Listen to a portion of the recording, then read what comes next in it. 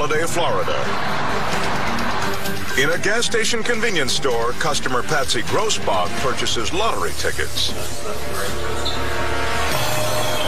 Minutes later, the elated woman hits a $500 jackpot. She runs back into the store and hugs the clerk. I was so excited, I just yelled out that I won. And I guess everybody heard. Her excitement draws attention from store patrons, including this trio of young shoppers.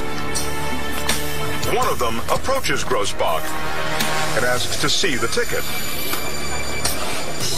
I wasn't suspicious at all about them questioning me about my ticket. You know, if you play lottery a lot, people want to talk to you a lot about your tickets.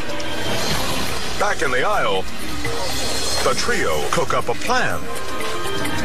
She walks up to Grossbach once more and grabs her ticket. The lotto winner is caught off guard as the bold thief snatches her bounty and darts outside. My first instinct was grab her, just get your ticket back. And she went out the door and I was right after her. In the parking lot, Grossbach wrestles over the ticket, nearly tearing it in half. A friend of the robbers, in the white hat, punches the victim.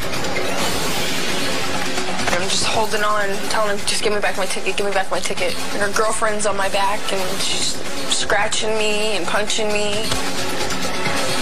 In the struggle, Grossbach rips the shirt off the thief's back.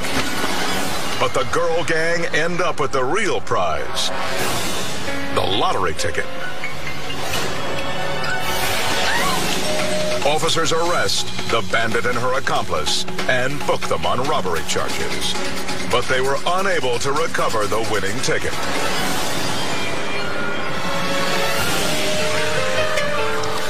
That money would have came in very handy. I'm very glad that they caught them. I'm just glad they didn't get away. I guess they got away.